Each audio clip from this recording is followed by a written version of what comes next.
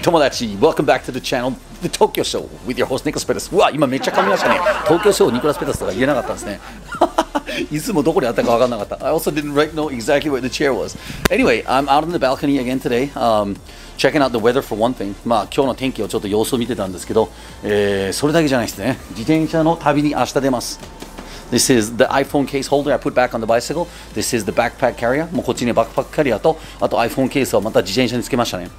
明日はですね、仙台まで行きます。いやー、仙台まで行って、Ryotaroさんには会いに行きます。So I'm really looking forward to go up and meeting another vlogger from Sendai called Ryotaro. Some of you guys who watch Japanese vloggers, I'm pretty sure you would recognize him as Chris from Abroad in Japan and Ryotaro. Those two guys started off a channel, I think now 6-7 years ago, and they're doing fantastic. So I hope to learn something. まあ知ってる人は多分知ってると思うんですけどね。Ryotaroさんはクリスのチャンネルで Abroad in Japan を一緒に作り上げたんですけどね。明日はですね。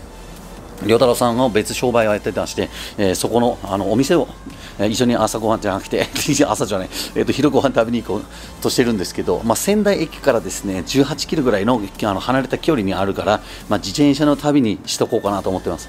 So actually because of the trip is about 18-kilometer bike ride from Sendai Station, I thought it would be fantastic to bring the bike back on the Shinkansen and have a little road trip out of it. Yeah.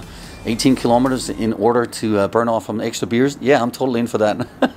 Oh, wait, I gotta go there and ride back again before I can drink the beers. Or maybe I sleep over there somewhere. It's right in the onsen-gai, so I'm really looking forward to that.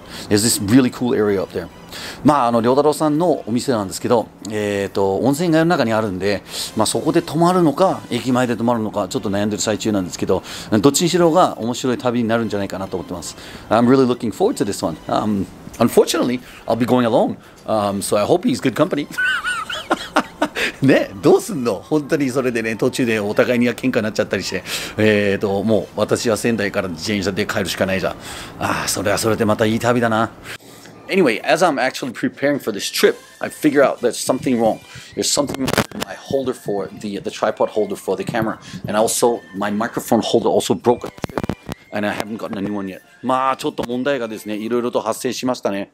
こうやってマイクを手で持ってますけど、自転車のこの間、東北トリップの方ではですね、マイクの、いろんなパーツがぶっ壊れてて、新しいパーツがまだ購入してないから、今こんな感じでレポートしてます。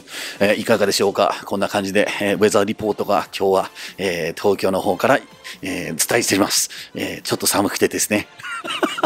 It's so hilarious to actually walk around with one of these big microphones. But normally I just attach it somehow up here.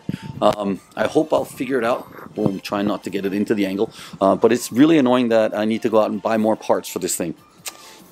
Actually, it's not so annoying. That could be a trip to Akihabara. Oh. そうだね。こうやって物がいろいろ壊れたっていうことは、もしかしたらまた秋葉原行けるかもしれない。いや、これが、その旅の、パーツ1ですね。if you like what you see and you see what you like, why don't you go ahead and subscribe to the channel and set that reminder, 友達。This was the Tokyo Show.